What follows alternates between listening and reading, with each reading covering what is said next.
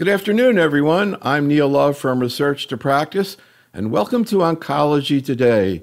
As we're going to be talking about the current management of prostate cancer as a follow-up to the recent GU Cancer Symposium in San Francisco.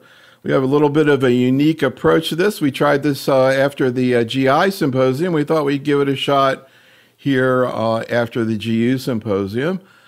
So I sat down with Dr. Dan Petrolak, who's one of the faculty here, and I did an interview with him for about an hour. We just published this as a podcast. If you go into the chat room and click on the link, you can actually hear or see this interview. And as a follow-up to that, we have Dr. Andy Armstrong from the Duke Cancer Institute Center for Prostate and Urologic Cancers in Durham, North Carolina, and Dr. Rana McKay from the University of California, San Diego, co-leader of the GU Oncology program there in La Jolla, California. And I'm actually going to play several excerpts from my interview with Dr. Petrolak and see what Dr. Armstrong and Dr. McKay think about it, trying to get into some of the same issues we got into in the original symposium in San Francisco and the same questions that we get from docs in practice about prostate cancer.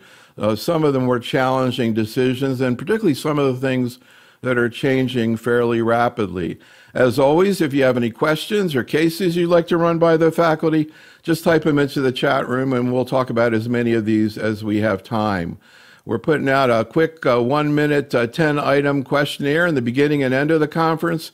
If you take that, you'll get a lot more out of this, and we'll learn a little bit about you. We do webinars all the time. We're going to be doing one next week on AML and MDS, our year in review series. A lot happening there as in all parts of oncology. On April the 12th, we'll be working with Dr. Hurvitz and finishing out our ER-positive triple-negative breast cancer series. We'll be coming back with the lung cancer year in review program, talking about immunotherapy and other non-targeted approach. Nowadays, you can't even cover lung cancer in an hour anymore, and I think prostate cancer is going in the same direction. April 19th, we'll continue our year in review colorectal cancer program, and then we have quite a few nurses who actually watch our webinars. We'll be doing our annual trek out to the ONS conference. Believe it or not, we're actually doing 10 symposium there, and then we're going from there to the AUA meeting, doing a couple there. So if you're a nurse, we're going to be putting these online live, or if you're actually in San Antonio for ONS, come on over and check it out. We know a lot of people end up listening to our work, and that's really part of the reason we did the format we're doing here today. If you like podcasts, check out our Oncology Today program, including a recent program on metastatic bladder cancer. But today we're going to just chat. We have very few slides. We're just going to chat with our faculty and get their viewpoint of some of the more controversial things going on in prostate cancer. Here's the original faculty that we had for the GU Symposium. Lots of questions that came out of there. We're going to try to answer as many of these as we can today. As has been our case recently, our agenda is actually a playlist. We're not showing any actual slides, we're just showing video, and you can see we'll be getting into a bunch of areas.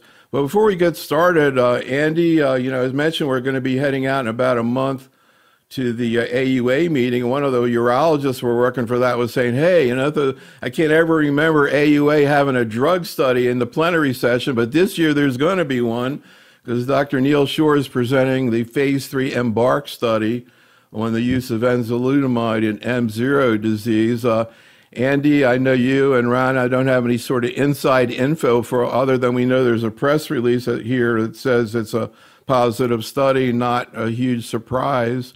Any thoughts about what we're going to see there, Andy, and how it's going to affect practice? To me, it seems like it has the possibility of really having a big impact on a very common scenario. Yeah, Neil, this plays on the ever-evolving impact of the AR inhibitors moving earlier and earlier and showing a greater benefit as we target earlier disease. Enzalutamide, for example, started in the post-docetaxel CRPC setting in the AFFIRM study and then showed a survival benefit in chemo-naive men, PREVAIL, in non-metastatic CRPC, in Prosper, in hormone-sensitive metastatic disease in our ARCHES study in Enzamet, and then this would be the first phase 3 study in what we call non-metastatic hormone-sensitive, but very high risk. So these are men with PSAs above 1, rapid doubling times less than 9 months, so at risk for dying of prostate cancer someday. And they've all failed local therapy and had normal conventional imaging. And it's a complex 3-arm study, but it's basically ADT versus ADT plus Enza with it, and it looks like the primary endpoint of metastasis-free survival has been met. So we will just have to see how significant that is, and then weigh that risk and benefit for our patients as we make that decision in the clinic. And Rana, that's really a lead into the first general issue that I wanted to talk to the two of you about, which is what looks to me like an increasing use of intensification of endocrine therapy moving into earlier stage disease. And, sometimes I feel a little weird making analogies to other cancers, but I know general oncologists are sitting there thinking, and one of the things, we just did a program in breast cancer on ovarian suppression and ablation. And one of the things about breast cancer is they rarely use ovarian suppression anymore by itself. Usually they're going to add tamoxifen or an AI, almost all, they rarely use it by itself. And it kind of, in a way, although of course now totally different hormone axis, it kind of seems like you all are moving in the same direction. Whether or not you use it in a lower risk patient, this comes up in breast cancer because it's more toxic. As the benefits decrease, you start thinking about it, but they sort of accept the fact that generally speaking, you're going to get a better hazard rate if you add something to, in this case, ovarian suppression. Do you think that principle in general exists for prostate cancer? That in general, if you intensify hormonal therapy, you may not want to do it because of the toxicity, but you will get more anti-tumor effect? Yes, I do. I think it's all about risk stratification, though, in prostate cancer, because as Andy was saying, this study is designed in a high-risk patient population with biochemically recurrent disease with a rapidly rising PSA. And so, I think we're kind of constantly trying to carve out who are those high-risk people that are going to recur. I think what's so great about the EMBARK study is it's in an area that biochemically recurrent space is a really unmet need. We have a sparsity of how best to treat patients in this disease context. I think, the beauty now that we have MFS as an early surrogate endpoint is really, I think, a great thing for patients for potentially bringing drugs earlier into the clinical setting. So, I think this really is going to fill a gap. The Proteus trial, I think, to piggyback on intensification in the localized setting, is looking at perioperative ADT with apalutamide perioperative to radical prostatectomy. So at every fork in the road here, we're intensifying, but mainly in the high-risk population. There's a clinical trial being done through NRG looking at Decipher, basically the Decipher score to intensify or actually de-escalate therapy. Because if somebody has lower risk disease, they may not need as potent or as long of a duration of treatment. So we'll get into what I want to get into. What I always love getting into is what you actually are doing today. We can talk about the research and what's behind it and all, and where it's going. But what people want to know is what are you doing right now? And right now, already in the chat room, they're bringing up the issue. Nicholas is saying, how do you apply the EMBARK study in the current setting of PSMA scan availability? Isn't the trial almost outdated? We'll get to that in a second, because actually Dr. Petrolak sort of gets in that. Anyhow, let's listen to this first comment. I start out asking him generally how he thinks about managing M0 recurrence in prostate cancer, and how he makes the decision about whether or not to initiate endocrine therapy, where I'm not sure. You can afterwards comment on whether we even have any randomized data to show that androgen deprivation, what the effect of that is in this setting. But anyhow, here's Dr. Petrolak. It's always been the time frame from their local therapy to the time of their relapse. If it's fast, we know it's more aggressive. PSA doubling time is also something we use. Somebody who has a doubling time of less than 6 months, clearly I'm going to go forth with ADT earlier than later. 6 to 9 months based upon their Gleason score, their ability to tolerate hormones. And if they're longer than the 9-month period, I'm a little bit more, content to watch them for a period of time and see what their PSA velocity is.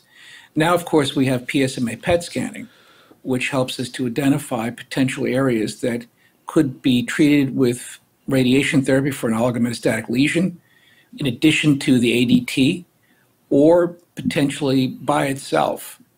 When you do treat these patients primarily, do you generally use intermittent androgen deprivation? I think it depends upon what's identified by imaging. Yes, if they're purely negative, I will do intermittent therapy. What about the choice of androgen deprivation? I generally like to use an antagonist to start because I don't have to prime the patient with an anti-androgen. It's just easy to treat a patient with Degarelix or Regulolix, get the testosterone down quickly, and then move forward. The recovery time to testosterone being elevated is more rapid in a patient who is treated with an antagonist. I was just thinking we could probably spend the whole hour just on this topic, but Andy, I noticed that when I read the chat room comment, you kind of went like that, and Dr. Petrolak, so how do we incorporate, for starters, PSMA scanning in this scenario?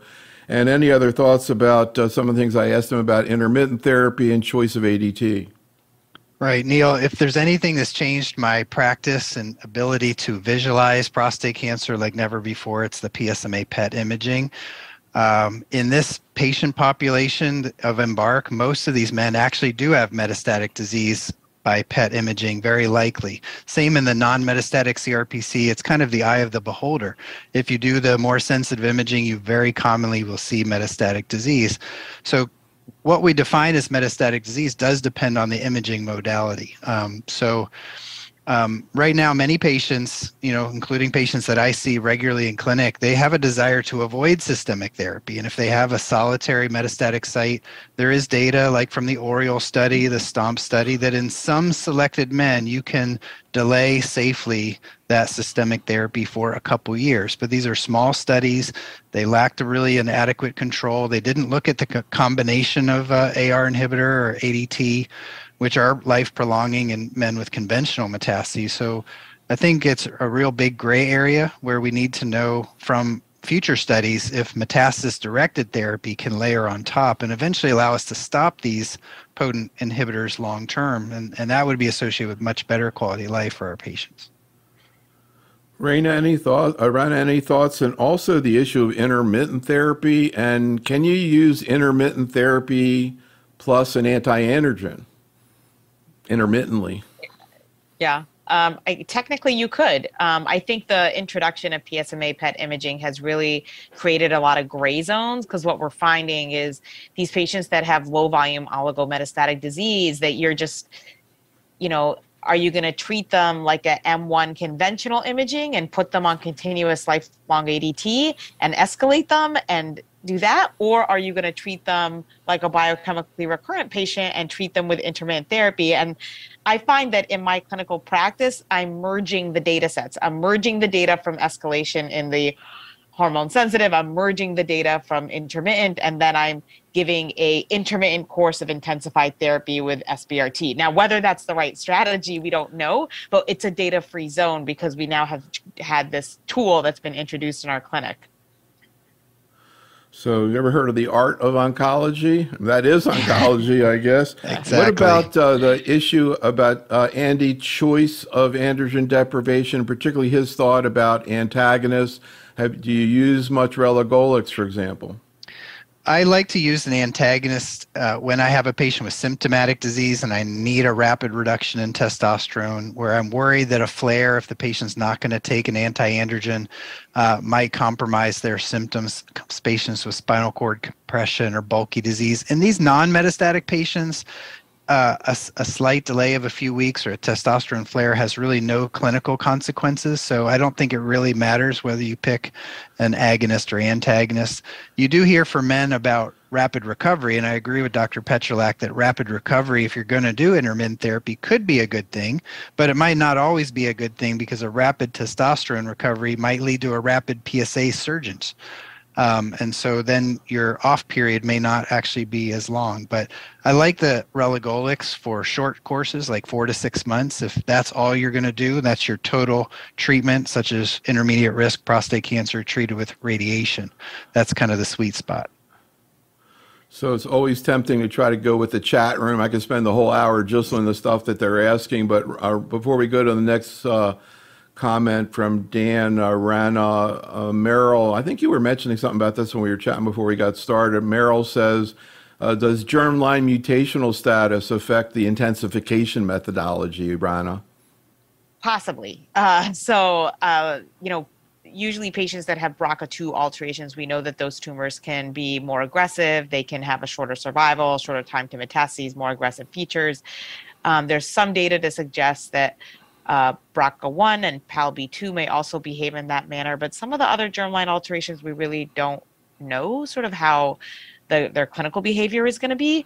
I think that we actually recently had a publication on patients who have hormone-sensitive disease and have a BRCA alteration. What's their sort of time course? What happens to them in the metastatic hormone-sensitive setting? And they do have a shorter time to developing MCRPC, and you could think about intensification strategies for those patients. But at the present time, we don't have data to intensify with a PARP inhibitor in the metastatic hormone-sensitive setting. I do escalate with ADT and NHT, and then potentially docetaxel, but largely based on the clinical features we had discussed. So, Andy, we know about 30% of our audience in general has been in oncology less than 5 years. And if you've been in oncology less than 5 years, you maybe don't realize that there weren't always a million phase 3 trials. It seemed like they all came out. And some of the ones that I thought were most striking when they first came out was the castrate-resistant M0 studies. I was just amazed that there were phase 3 trials, and all of a sudden there's a whole bunch of them. Any event, I asked him about that scenario as well as other earlier disease, and also I asked him about some of the new strategies in endocrine therapy. Here's what he had to say.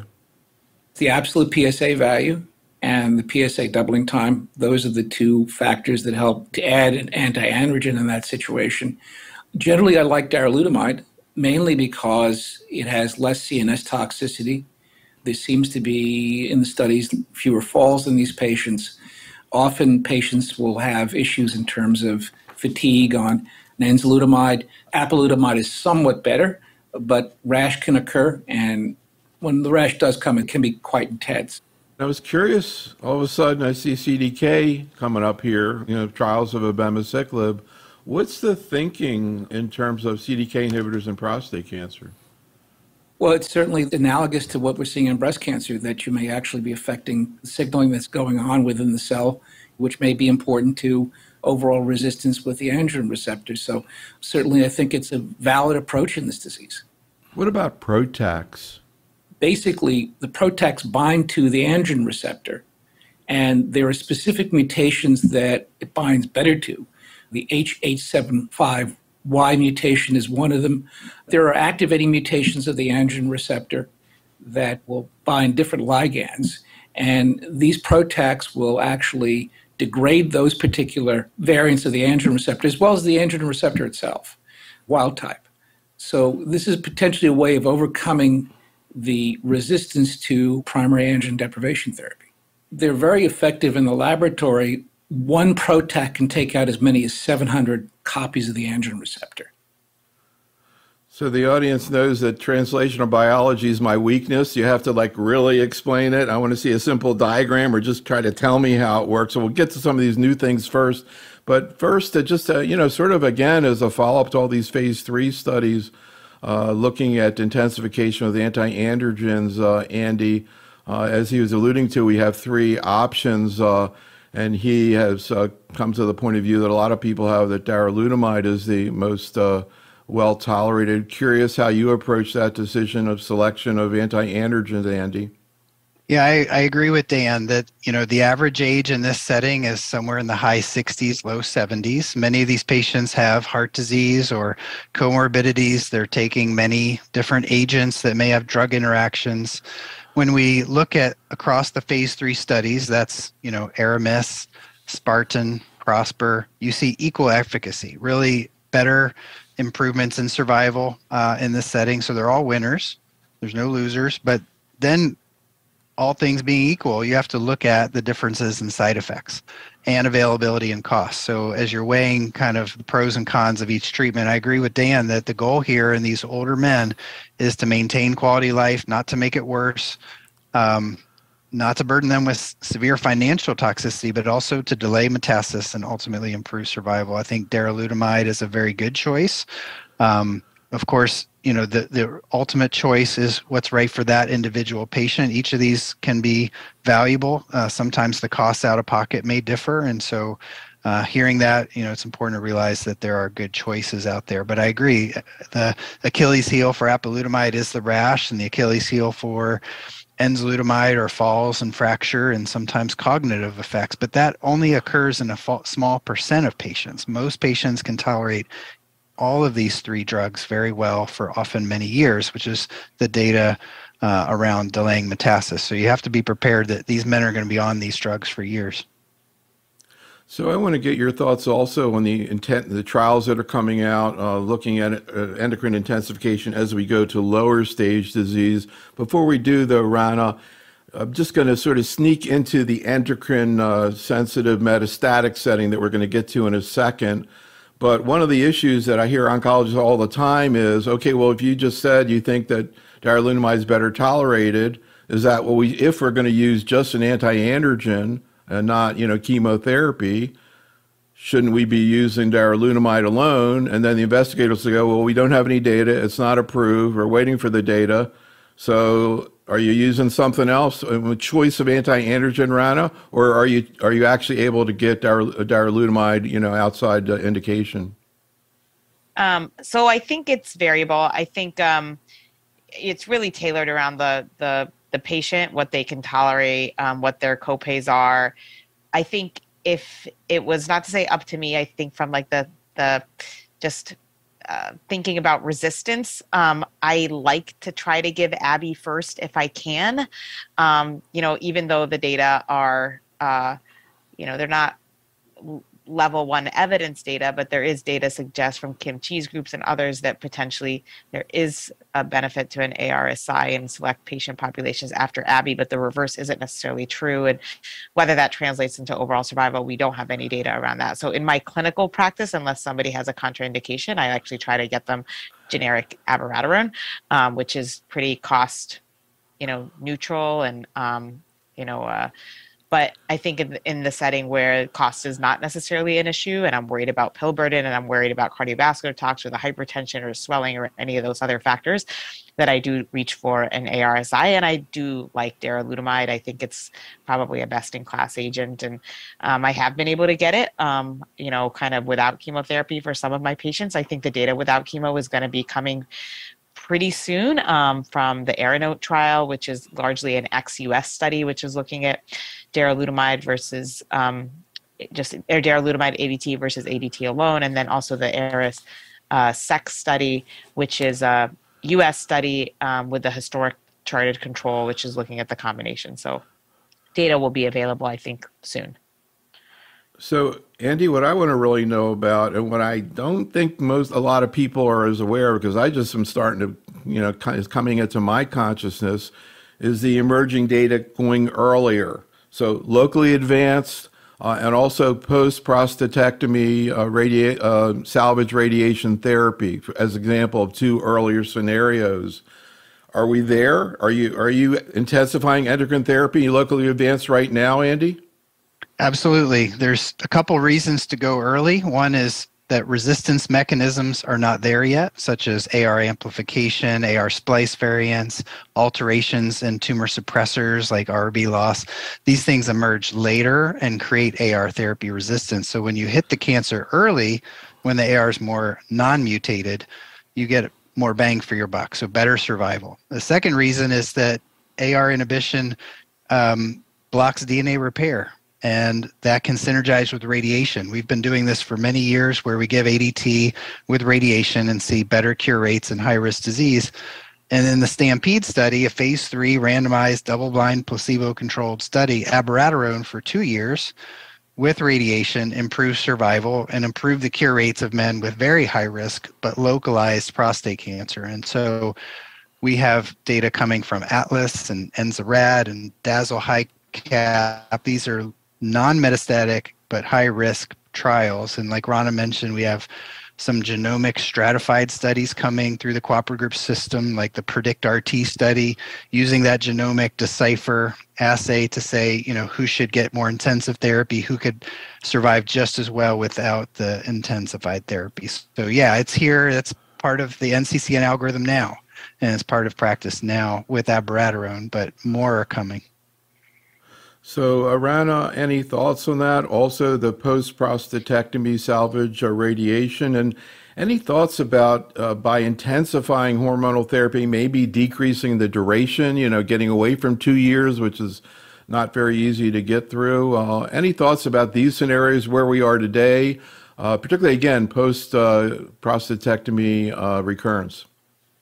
Yeah, very good question. Actually, there was a study that was presented at GU ASCO just about a month ago called the Formula 509 study, which looked at apalutamide plus ADT, an abiraterone plus apalutamide plus ADT in the biochemically recurrent setting. And that study only had 6 months of hormonal therapy. And if you remember from ESMO last year, they presented the Radicals HD trial, which looked at showing a benefit of the 2 years of ADT for that high-risk population group. And so, we don't have the data yet, but kind of raising the question of, can you get by with a shorter course of intensified therapy versus a longer course of non-intensification? I think those are really important questions in the field. There's a study called Indicate being run through the cooperative groups, and it's a study that's using PSMA imaging for stratification around radiation therapy in the postoperative setting for people with biochemically recurrent disease. But that study is actually modulating the systemic therapy based off of whether disease is present or not. So we're going to maybe move now. Now we're warmed up, and now we get into the main event. So hormone-sensitive metastatic disease. I listen to you all and think about what you're saying, and I guess the question I want to ask is to the two of you is: are we overutilizing docetaxel and triplets in this situation? I'll show you in general how Dan thinks through hormone-sensitive metastatic disease. What he says is something that we've all heard from many investigators. I think probably echoes your approach to it. But I think about, the man, particularly who's never had prostate cancer, but even if they did, all of a sudden they've got metastatic disease. And what a human issue to deal with that. They're going to be dealing with ADT maybe for the first time, or they would be for the first time, another life-altering. Then on top of that, they're going to get chemotherapy. And I guess, my question is, did they really need it, or could they do just as well by delaying it? I'm going to let you listen to what Dan has to say, but I just want to put out the thought. I was mentioning this to you before you get started, but I just want to mention it to the audience as well. To me, I want to know how comparable it is to the situation that all oncologists are familiar with in terms of first-line therapy of metastatic non-small cell lung cancer in a patient who has a high PD-1. And we know that using an IO alone has a very good effect in those patients. However, and in general, that's the way they get treated unless they have a lot of disease and are particularly symptomatic and really, quote, like can't afford to progress. And then they will add chemotherapy because you see a little blip earlier on if you add the chemotherapy. So, but they don't necessarily do it in everybody who can tolerate it. If they have a young patient who's otherwise well, they don't have critical disease, they'll try a PD-1. If that doesn't work, okay, then they can give them chemo. And I don't think that's what's going on in prostate cancer, and I just want to know why. That's all. I just want to know, because as far as I know, there's no trial that shows that adding docetaxel to intensified hormonal therapy as a triplet is better than giving it later on sequentially. But you can give me your thoughts on this. Here's Dan's thoughts. And that's generally thought now that the de novo metastatic disease is the more aggressive form of prostate cancer. But I think that age has something to do with it. Number of sites of metastases, visceral metastases, well, particularly liver. Those are what I would say are high risk, poor prognosis features, more than 4 lesions on bone scan. those situations, we will go forth with an Arasense-like regimen, giving darolutamide plus chemotherapy, or giving the Peace 1 type regimen, which is abiraterone plus docetaxel. In a patient who may be frailer, whose lifespan may not be as long, who may not have as aggressive disease, we will go according to Stampede-like regimen, where we would radiate the primary and give abiraterone plus standard ADT. What we really need is a 3-arm randomized trial of just an anti-androgen versus docetaxel plus that anti-androgen versus docetaxel, and probably will never get done. So, and, Andy, I see this editorial you did. There's like this 25-page paper meta-analysis of all the trials, except none of those trials, looked at adding docetaxel and types of, and I don't know exactly how they could do that. But let me start with Rana first. Is Dan echoing, the way you think this through? And do you think that we're overutilizing docetaxel? I definitely don't think we're overutilizing docetaxel. I think when you look at the data of utilization of docetaxel across the board, even in the MCRPC setting where it's demonstrated life-prolonged effect for over a decade, the utilization is at less than 10% if we're lucky. So I don't think we're overutilizing it. I think we need to understand patient selection better. I think we need to understand who's going to derive the most benefit from docetaxel, potentially derive less benefit from like AR-based therapies, or and try to escalate those people that need it and spare the people that don't need it. So just out of curiosity, if we could, or if we had done a randomized study where docetaxel was, intensified hormone plus or minus docetaxel, I certainly can see maybe in the short run you would see, better efficacy. But do you think in the long run, survival, et cetera, is affected, Rana? We don't know the answer, but my hope is that those patients that I think Andy and I had mentioned have worse clinical outcomes, those patients with liver metastases, those patients that have bad genetics in their tumor, we know they prognostically do worse. And can you mitigate that with adding docetaxel? So, Andy, any thoughts? I like to be a troublemaker. I always get on the myeloma people about transplant after the termination study, but I can't get them to budge. Any thoughts about this, Andy? Yeah, the only thing I might add is maybe the transitive property. So in the Stampede trial, they had a arm at Abby over ADT and it won. And then they had an arm where they got docetaxel and it beat ADT.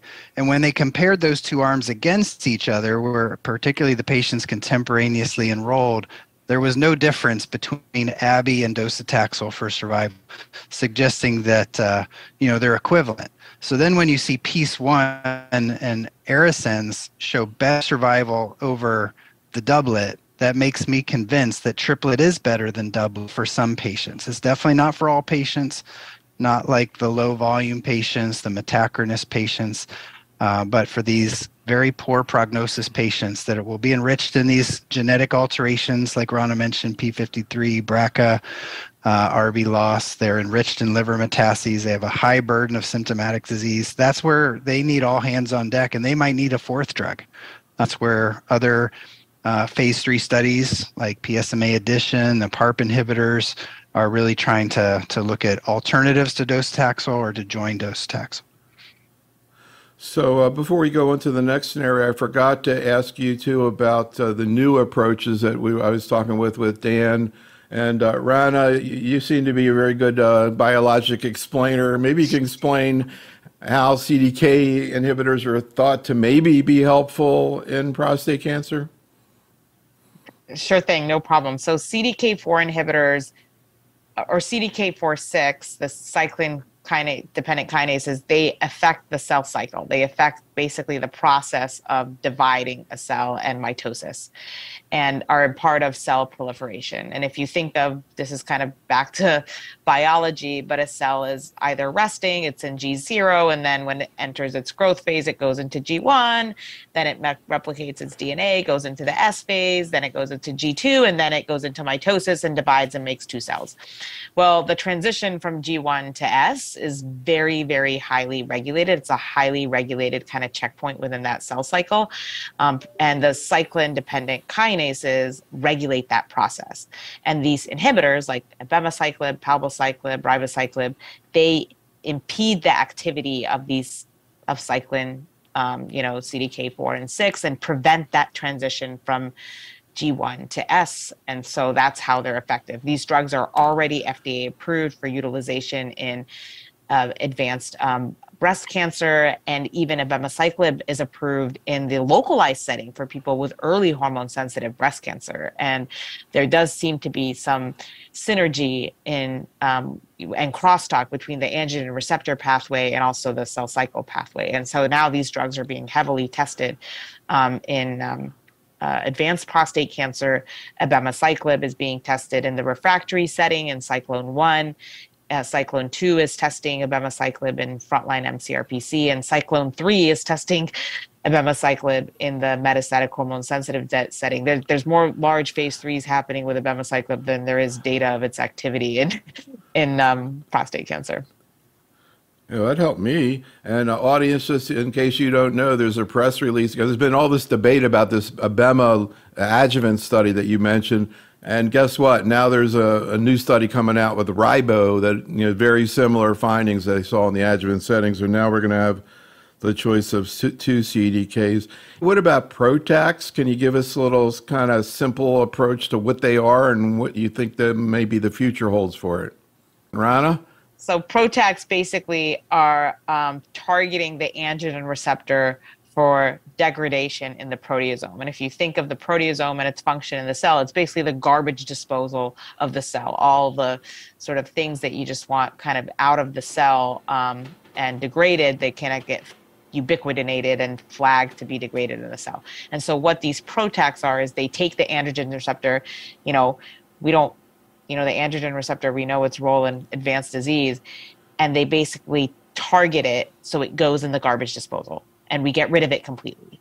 And so that's the way these PROTACs works. There's a estrogen degrader now that's being used in breast cancer, and now this is kind of a similar type of concept in prostate cancer. Yeah, and finally in breast cancer, we're getting oral. They have the oral SERDs finally after like 20 years of using IM fulvestrant.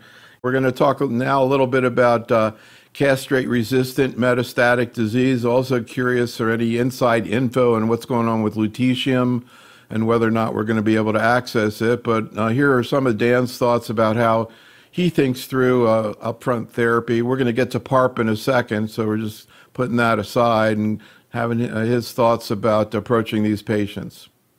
Certainly, I don't usually administer another next-generation anti-androgen after the first one. The question is, can you re-induce a patient with docetaxel at that point? I actually prefer giving cabazitaxel because of the toxicity issues. I think it's a less toxic drug. Of course, the second is to check their next-generation sequencing. If they have a DNA repair mutation, a PARP inhibitor would be appropriate. Additionally, in an asymptomatic patient with non-visceral disease, sipuleucel does also come into play as well. We don't see PSA responses, but we do see an improvement in survival with that preparation.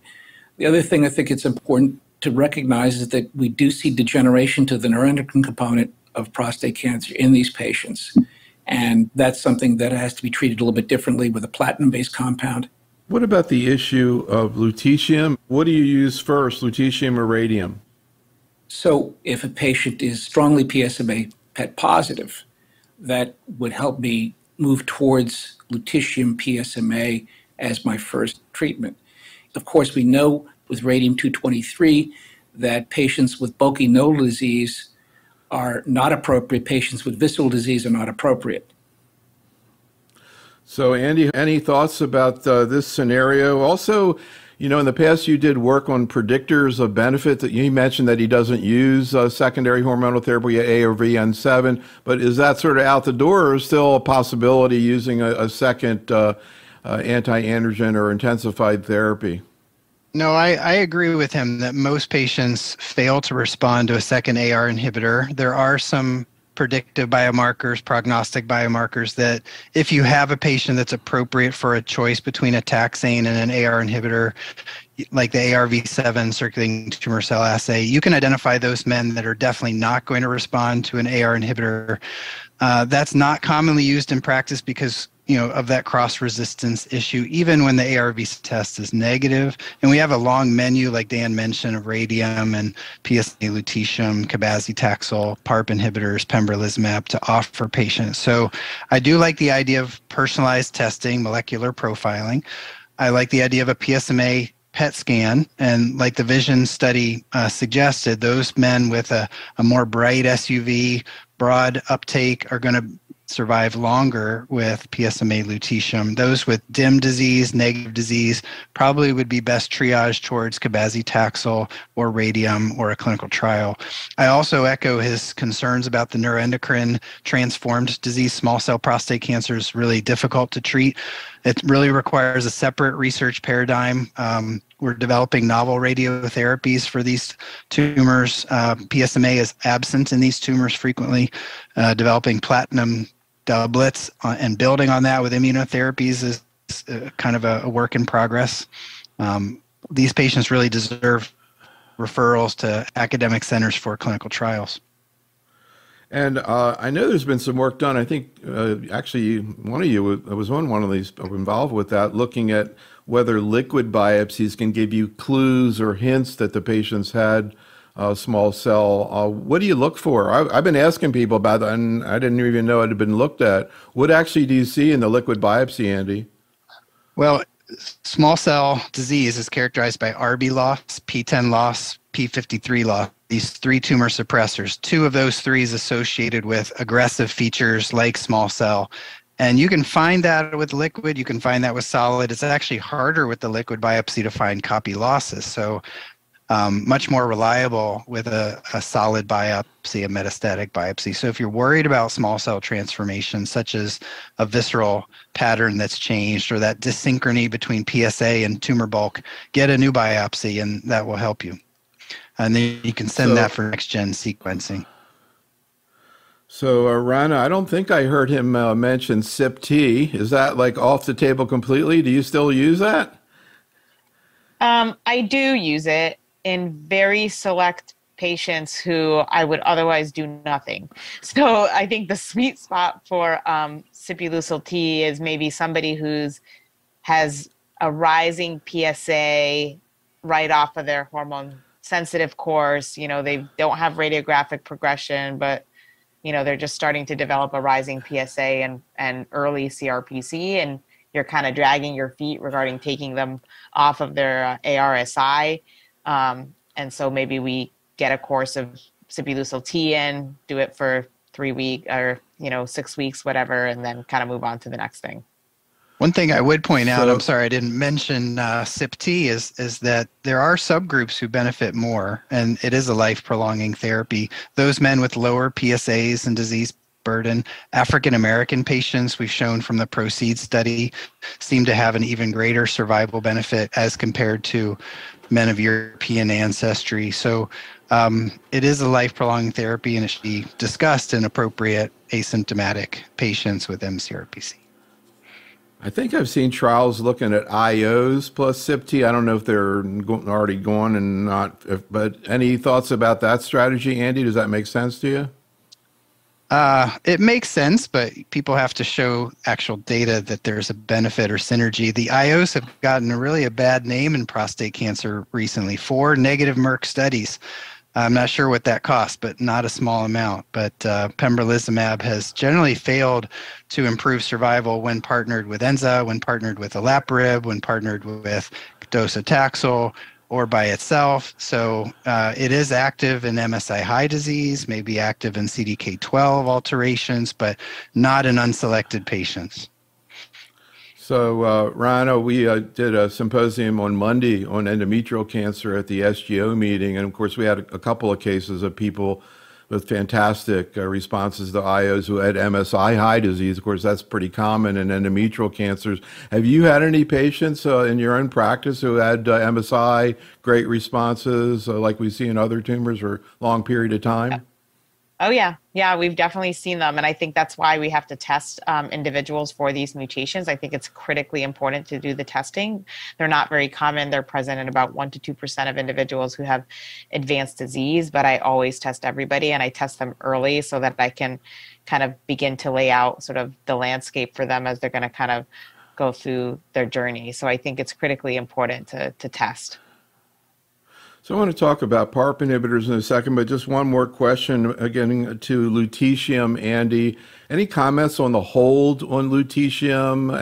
Any information on how long it's going to be, what the reason is? And in general, if you have access to it, where are you bringing lutetium in? I know you mentioned it kind of depends a little on the way the scan looks, but where are you thinking about it right now?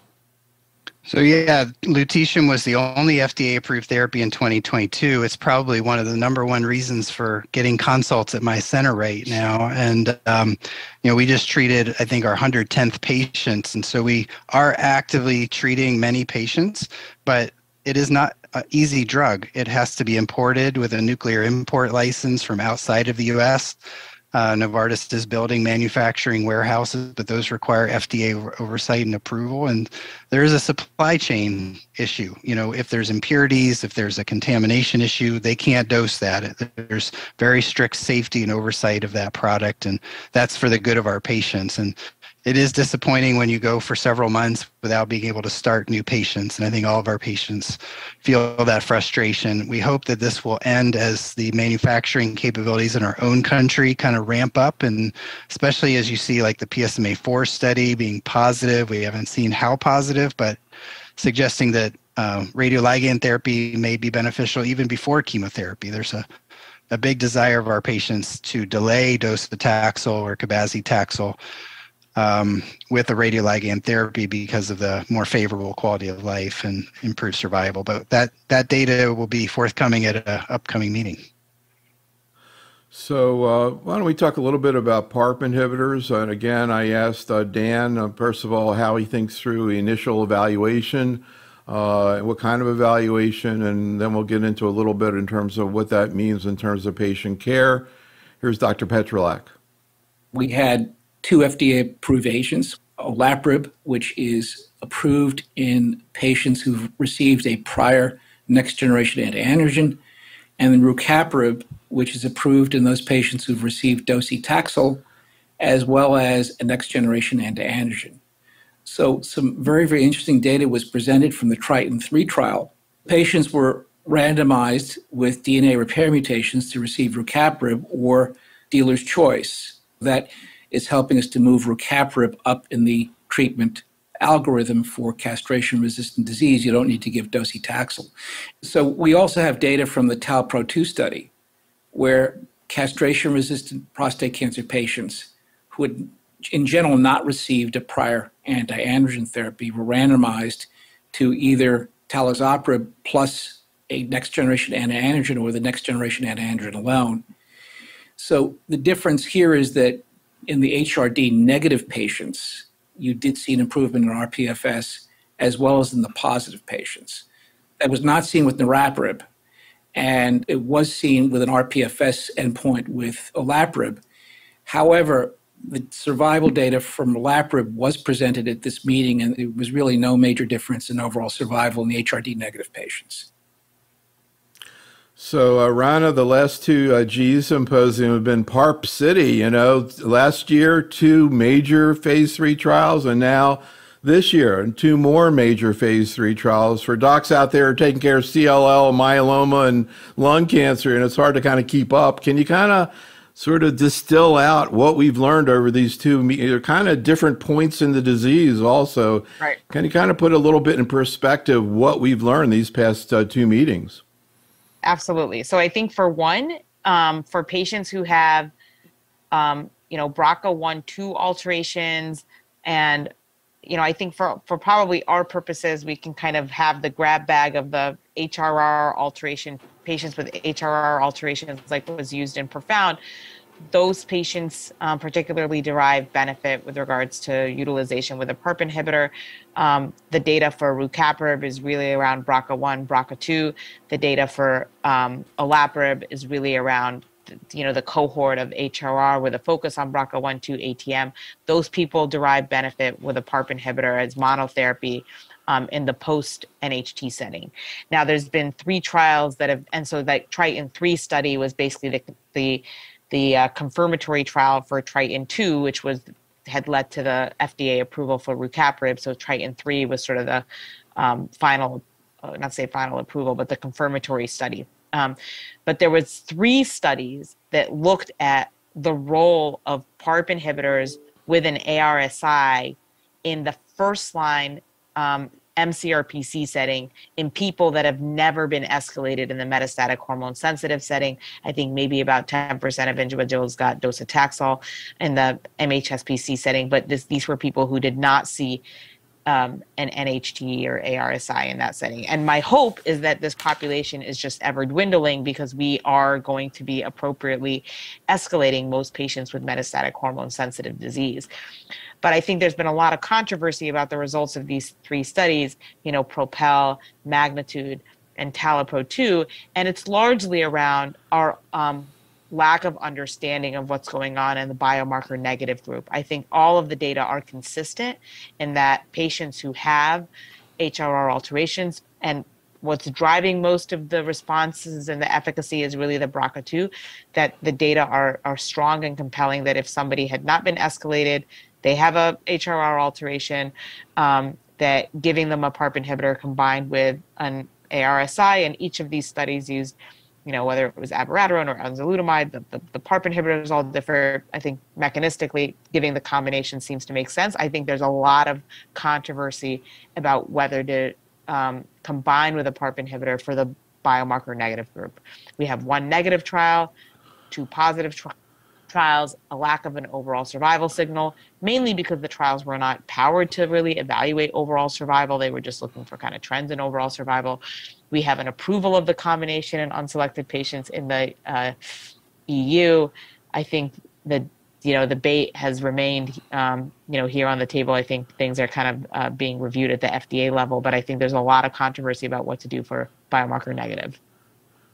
So I could say join the club, because this discussion has been going on in ovarian cancer for the last couple of years. And Andy, we've worked with your colleague Angela Secord, trying to figure out again that same. Interestingly, in ovary, it's niraparib the trial had showed a benefit with the HR proficient, not olaparib, and then you guys come in and it's the exact opposite. But I'm just kind of curious, Andy, what your take on this is. Do you think there's synergy between, endocrine therapy and PARP such that maybe you get greater benefit if you give the 2 together? Any toxicity issues in giving the 2 together? And also what your experience is with toxicity in general, Andy, with PARP inhibitors in men with prostate cancer?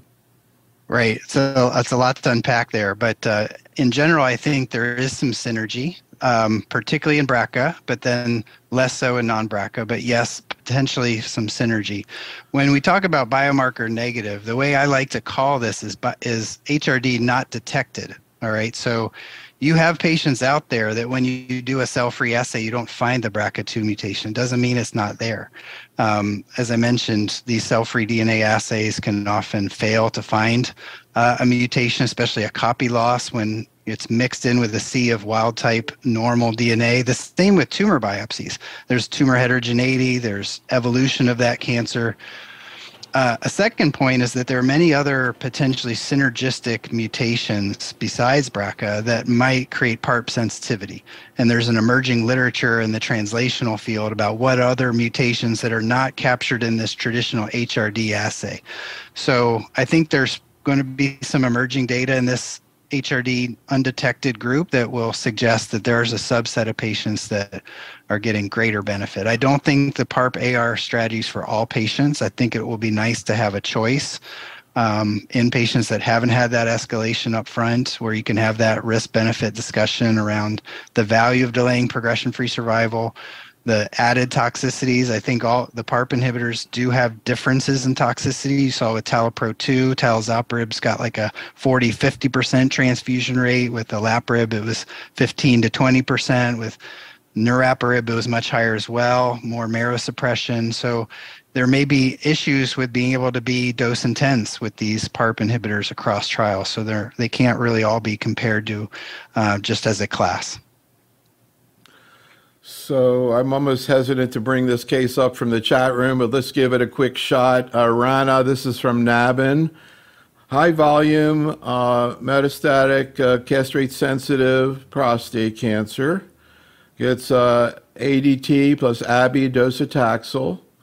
Germline BRCA2. Good response to trip. This kind of gets into, theoretically, where's the best place to bring in a PARP inhibitor, because this is now castrate-sensitive metastatic disease. Good response to triple therapy. Should maintenance be Abi or Abi plus olaparib? So maintenance right now should be Abi.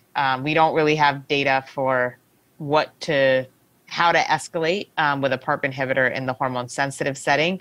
There will be trials that will be looking at that, but we don't have that data. I would feel perfectly comfortable with this person, like once they develop frontline CRPC, actually transitioning them right into a PARP inhibitor, but I wouldn't layer it on with the abiraterone. And of course, now we have, PARP, olaparib in the adjuvant setting in breast cancer. A lot of issues there. Let's listen to Dan. I asked him where he thinks theoretically, putting aside what you can do, but theoretically the best place to integrate a PARP inhibitor in a patient. For example, I said, suppose the patient has BRCA2 germline. Where should it be? Also asked him a little bit about side effects. Here's Dr. Petrolak. So that's a really interesting question. I like giving it right at first progression after hormone therapy. It's a targeted agent. We have good evidence, and particularly in the BRCA2s, that these drugs work.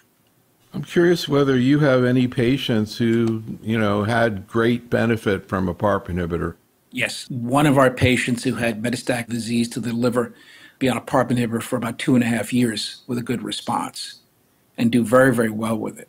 The BRCA2 patients are the ones who do the best and will get the longest responses out of it. And you view somatic mutations, somatic BRCA, for example, essentially the same from a therapeutic point of view as germline BRCA? Yes. And you talked about other alterations, ATM, but what about PALB2? PALB2 does very well. The numbers are very small. It's not as frequent as the other mutations, but it does very well. The other thing you referred to was the tolerability issues with PARP inhibitors in ovarian cancer, now breast cancer. The two big issues there have been cytopenias and GI upset. What do you see in prostate cancer?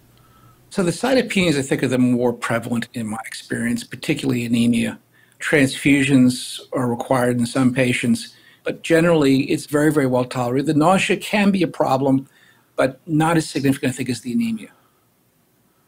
So, people say, well, anecdotal medicine, if you ask for one case, but, it's interesting. And when I said you ever see long-term responses, you considered 2.5 years a good long-term response, which it is, but it's also not 5 years. Rana, like maybe what you would see with MSI high and an IO in some situations. Rana, any thoughts about, the use of PARP inhibitors, whether you've seen prolonged responses to single-agent PARP inhibitors, and what the spectrum is of alterations that will get you theoretically, putting aside reimbursement, where you think they have the most benefit? In ovary, they have these LOH scores. If it's done, would you buy into that as an indication if you could? Yeah, no, very good question. I think the one thing I will say is I don't think we're curing people, or, it's not like the IO therapy of, these are targeted therapy strategies. So I don't think we're going to be seeing sort of that tail on the curve with these PARP inhibitors. I think they function, in a targeted therapy type of strategy, but there's differential outcomes based off of the type of mutations that people have. The BRCA2, BRCA1 tend to respond really great. PALB2 tends to respond real great. ATM doesn't respond well. CDK12 does not respond very well. CHEK2, so I think there's just not a lot of these alterations. I would say also, to kind of piggyback on what Dan was kind of commenting on, we don't really know whether the somatic or the germlines have differential outcomes like we see in ovarian cancer. In ovarian cancer, the patients with germline alterations tend to actually do really well with long-term PARP inhibitor use. And, I don't know that we have good data in the prostate world kind of comparing somatic versus BRCA or germline BRCA alteration status. There are studies that are actually looking at early testing with a PARP inhibitor. There's a study called Neptune looking at the early utilization of PARP inhibitor prior to radical prostatectomy in people with germline or somatic BRCA1/2 alterations in a potential way to kind of induce pathologic response and potentially cure more patients, but the data is still early. So a final comment from you, Andy. I'm not going to actually play this video, but I can tell you that I was asking him about whether or not immunotherapy, prostate cancer seems to be the one place where checkpoint inhibitors haven't penetrated other than the MSI. I asked him about the idea, which is, as you all know, very successful, for example, in renal cancer, TKIs plus immunotherapy. I've seen trials, for example, Cabo and Nivo. And also, we're starting to see bispecific antibodies, I guess CAR T. Any thoughts about some of these new strategies and where they might be heading, Andy? Sure. I think when your goal is cure of metastatic disease, like in other solid tumors, immunotherapy is where I would put most of my investment and advice for clinical trials. And we know that prostate cancer, much like hormone receptor positive breast cancer, is immune evasive, often an immune desert, doesn't respond to traditional PD-1 blockade, but you still see myeloid suppressor cells. You see other important T cell checkpoints and myeloid checkpoints. And I think we're just at the beginning of understanding how to engage those checkpoints, block those, overcome that immune evasion. CAR T cells against PSMA and other antigens specific to prostate or neuroendocrine cancer will be important. Bispecifics, trispecifics, NK cell engagers, radioimmunotherapies. It's really a wide open field right now. The issues are lineage plasticity, antigen downregulation, that adaptive tumor evasion that the cancer is exerting on the immune system. So it's probably going to take combinations, but I'm very encouraged by the promise I'm seeing. So Rana and Andy, thank you so much for joining us today. I mean, it wasn't that long ago that it was hard to fill an hour with prostate cancer. I feel like today was like a tasting menu. Almost every topic we talked about really was just a little bit of what we could talk about. So much going on. Really exciting to be in oncology today. And speaking of that, audience, check out our year in review program next week on AML and MDS. I'm really curious what the faculty is going to say about what's come into AML, which of course is venetoclax HMA combinations now moving down into MDS, and even the lines between the two seem to be getting blurred. So we'll see what Dr. Barati and Dr. Wee have to say about that. Be safe, stay well, and have a great night. Thanks a lot, Rana. Thank you. Thanks, Andy. Thank you, Neil.